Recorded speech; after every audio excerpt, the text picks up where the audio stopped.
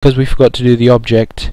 Forgot to create the object at map handling class, which is this one, map handling.h. So we go up here and we're going to create the object here. So what we're going to do is we're going to call it enemies. I believe that's enemies, and then so enemies enemy. So just call it that, enemy. So that should be alright. If we do a quick run, then we should have that fine. Yep, that's good stuff. It takes ages to load, it's ridiculous. Yes, I get loads of lag with this, it's stupid. Never mind, just leave it. But I'm sure you guys got that there. It doesn't really matter until we got the enemy's physics. This is irrelevant. So I'm just going to check to make sure we haven't got anything else to add on main. Character physics, character events, enemy physics, and enemy animations. So what we're going to do is we want to do enemy animations quick. This isn't part of my steps, but let's just do it this way, because if we do it this way, then we don't have to write this later. So enemy anim, this is a method that we're going to call up here. So character physics void enemy, and the reason why we're doing these methods is because we don't have tons of stuff in our main loop, so we're just going to do the methods to include multiple stuff. So enemy dot so first thing we're going to have is awake enemies, and now I'm sure you've noticed this mistake I did here. So it's enemy anim, and our next one is going to be enemy dot never mind, that one's fine to do, so we'd have to comment that out. Dot piranha AI. Okay, everything else gets done pretty much automatically. I don't think there's any more here's commented, is there? Enemy fight, yeah, that's something we need to do later. Piranha collision, yeah, this we can uncomment now, it doesn't really matter. So leave that, make sure that recognizes piranha collision. Dot, and once again, this is not necessary, so so if we do this, should be alright. One error, call Y, what do you mean call Y and declare identifier, what are you talking about? What you talking about, Willis? Yeah, that's a small c, sorry about that. And that should be alright, so we're just going to build it quickly, no need to run it. And that's it, succeeded. So what we're going to do, but succeeded, as we know, doesn't necessarily mean it's going to work as we want. Excuse me, sneeze there. So what we're going to start on doing is our last class, which is the enemy physics and movement. So it's called enemy fine movement. Another drink. So our first method, this is a bit of a beast class, so I just want you to bear with me. If you go on this far, we are going to get this done. So we just need to write a fair bit more code and then we'll be done. So void, I'll try and be as quick and as accurate with this as I can. So void enemy, screw typing all that again. So just do that, enemy fine movement, open those, and then say change direction. Now this is a method used, int element. So int element, and in case you guys weren't sure, element is the item within the array that we're using. So then we're saying if walkers, we're going to use the word walkers here a lot, so we probably should copy that. Copy that here. Not necessarily. Oh crap! Never mind. Just copied that. Just ruined that. Walkers element. Walkers element dot walking direction. Oops. Sorry. Walking direction equals. So if it equals left, put that in capitals because that's what we defined as. Equals left. Then we change that to right. So write this here and do that equals right, once again in capitals. So if he's walking left, we move him to the right, and we use this for when he's bumped against something such as a block on the map. So if he's walking, bumped against it, let's change his direction, the walking direction. Else, so if he wasn't walking to the left, he must be walking to the right, so then we change his direction to the left. So we do this and get rid of one of these equals because we're not comparing, we're setting. And that's our change direction method complete. Our next method is called int. So once again, copy this because we don't want to keep this here. So int colliding with walker. And once again, we're sending the element in, int element. So this is if it collides with another walker. So two Goombas, for example, collide with each other. And now this is not really something I'm too proud of. This method, I mean function. This is something I could have done a bit better, but I didn't. So it is working, of course. I won't give you guys something that isn't working, but it isn't perfect. So what this does is checks if one walker is colliding with any other walkers, and if he is, then do something about it and change some positions. So for int I equals 0, if I is less than max walkers, then I++. And once again, we're going to type the walker, and then we're going to have to copy that so we can keep using it. So for int I, and then we say if Tv Sprite exists, if the walker exists, make sure we're going to copy this so we can use it. Walkers element dot ID. So if that walker ID exists, if Tv Sprite exists, walkers. Oops, sorry, that's not element. That's I that we're supposed to be using, because we want to compare that walker that we just sent in to all the other ones. So if Tv Sprite exists, do that. Then we do if walker's I dot is alive. So we want to check if that walker is alive, because we know I'm bumping against a walker that is dead. In a matter of speaking, we could do that, because that wouldn't be necessarily wrong, because that Goomba is just dying, so let's turn the one that was walking against him back. We could do that, because that wouldn't be really wrong, but the way I designed this, we haven't done that. Then we do if Tv Sprite Collision. So what we're going to do is we're going to compare every single Goomba that we're going through in the for loop to the one we sent in. So Tv Sprite Collision, we want to check element here, so the one we just sent in, Tv Sprite Collision, Tv Sprite Collision, oops, yeah, that's how it goes, sorry about that. And the target is, oh my god, I'm such an idiot, I can't believe I missed that. Walkers element dot ID, sometimes you just have brain dead moments. Walkers element I, so the second one's I dot ID.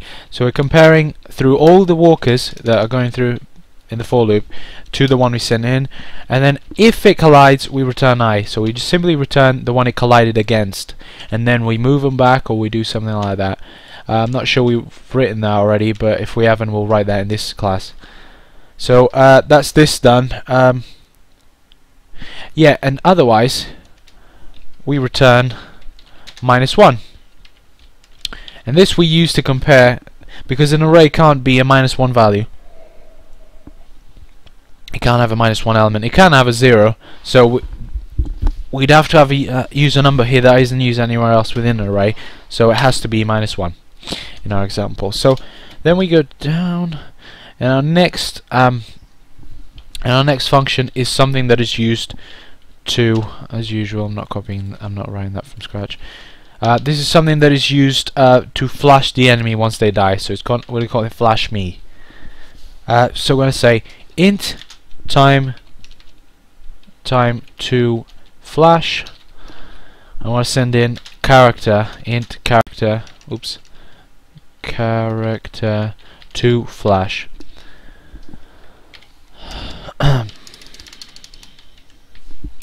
So what we're going to do is we're going to do if timer to flash. So if time to flash, oops, that's a small t, time to flash is greater than 200. So all this is a bunch of if statements. So we're going to use and time to flash all we're going to do is a lot of copy and paste here is less than 300. Maybe there's a better way of doing this, I'm sure there is, but this is the way I did mine. So db hide sprite, and we're going to hide character to flash. So if it hit that in between that 200 and 300 milliseconds, then we hide them. Alright, then what we're going to do, we're going to say else if, oops, so what we're going to do is copy that. Alright, else if time to flash is greater than 300, so I'll increase that by 100, and less than 400, we do this. We db show character, so just do that and just change the hide to show. And now what we're going to do is we're going to So that should be alright for us. And what we're going to do now is we're going to copy and paste this a few times. Once and twice, and I believe that's okay for now. And the thing you notice is these go up by, so 400, here's 500, here's 600, 700, all the way up to we go up to 1,000, I believe. 700, 800. So copy this one more time. Obviously we're going to have to change those as well. So 900 and 1,000, and there's a reason why we did this. I mean, it doesn't have to be this exact time, but I believe this was the best time from when I was doing it. So just like that one, we're going to be increasing this by 100 every time. So 400 here, 500, and you'll notice that this is always the same as the last number, but just follow the sequence I'm doing. Make sure you got the right pattern of is greater than, is less than. And as long as you follow that, we're going to have a nice little flashing animation for when they die and we bump on their head. So 900, and that's good in my opinion. Yep. I'm fine with that. So we have dB high, dB show. So just gonna check that's right. So dB high, dB show. So that's how it works. We hide him, we show him. We hide him, we show him. We hide him, we show him. And we show him. And the reason why we show him at the end, we have to make sure the last one is a showing one, because we want to make sure the character doesn't stay hidden or, unless they're dead. So we might have a flashing animation for any other reason. We don't want to necessarily say they're going to die after this flashing animation. So the next thing we're going to do is the Goomba animation. Now this is something I found quite cool, because I got this Goomba animation that has a few frames. Excuse me, I think it has about 5 frames. So it's not like the normal one where it only has 2 frames where it's like facing you 1, 2, 1, 2. It has 5, so it's giving it more of a real look. So the next one we're going to do, enemy fire movement, Goomba Anim. And what we're going to have there is nothing. So this is something we'll have on that. So 4 in I mean, we go through the walkers every time, no point doing this every time. So just copy that, because we're just going to check is alive. So copy the is alive part as well. So all we're doing is going to go through every Goomba and update their animations. And that's right. So if they're alive, obviously we don't care about putting the animations on a dead Goomba. So dB Sprite walkers, and as usual just copy this bit because it's a lot of trouble. .id, the dB Sprite him, and then walkers I.x, walkers I.y, and then we're going to say G, because that's the default Goomba animation, plus walkers I dot current frame, and that will make the animation look beautiful. And then we're saying if walkers I dot is walking, dot walking, sorry, not is walking, dot walking. If he's walking, then we do something about it. So if he's not walking, we've got to make sure we declare him as dead, because that's the only other time he's not walking from what I know. So if dB timer if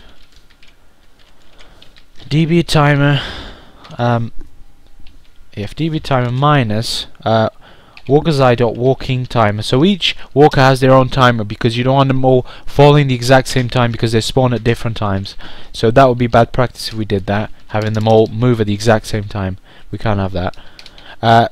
So if that's happening, if walker dot time is greater than 90, so we have them change animation every 90 milliseconds, equals dB timer. So we reset that so that the next animation only happens after another 90 milliseconds. Then we say if walkers, because all we're doing here is we're checking if their current frame isn't greater than the maximum number of frames. So if it is greater than 5, then it equals 0 again, because we reset that. Dot current frame equals 0. So that is not showing frames that aren't his, basically.